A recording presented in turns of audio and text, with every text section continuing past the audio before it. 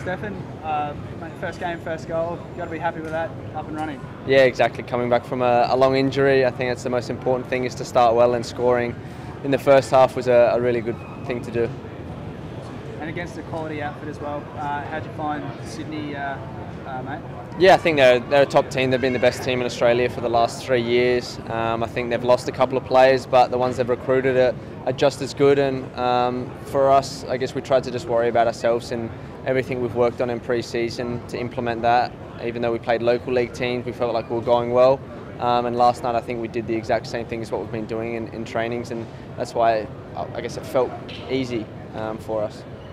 After things probably didn't go the club's way last season, does this feel like a clean slate, a fresh start? Yeah, I think so. Definitely last season wasn't a good thing for the club, and to win the first game under the new coach Robbie, obviously there's pressure on him, there's pressure on us players to, I guess, react after last season, and starting with a win was massive. How have you found Robbie and his message and his ideas so far? Yeah, really good. I think coming into training every day, everyone's excited, everyone wants to do well. There's competition for places, which is probably one of the most important things, and everybody's just enjoying each other's company on the training field and working hard. And I think last night you saw that we have definitely been working hard and playing as a team, which is really important. Aside from the obvious positional changes, player changes, what are some of the things you've noticed that have changed from last year? I guess it's hard to say. I think early doors, you don't know. Last season when we started, I thought we were going pretty well.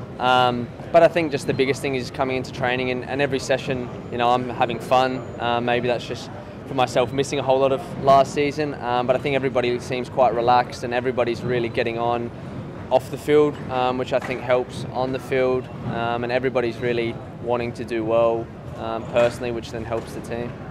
How'd you enjoy playing in behind Roy, mate? Obviously everyone in the country knows he's a quality striker. Do you find he's getting into those positions where you can give him the ball easily? Yeah, I think so. I think Roy, like you said, he's a top class striker. He's done it in the A-League for a number of years, and we're only going to get better. That link-up play, I guess with myself, Jay, Brad and Roy, is something that you can only get in games, but it started really well last night. There's been a little bit of excitement, a little bit of chatter online, people today getting a bit excited about the Roar this season. Do you feel that? Yeah, I guess I feel pretty excited. I think the fans should be excited. Start of the season, everyone's optimistic, but knowing what we've done on the training field for myself, fans definitely should be excited. And we've got quite a few injuries at the moment as well. So once they all get back, it's only going to get better, I believe. And we're 6 weeks into pre-season, still got another 8 before the actual season starts, and an exciting next game in the Cup. Can you win the FFA Cup? Yeah, why not? I think we beat Sydney FC, who have been the best team in Australia the last 3 years, so there's no reason why we can't win it.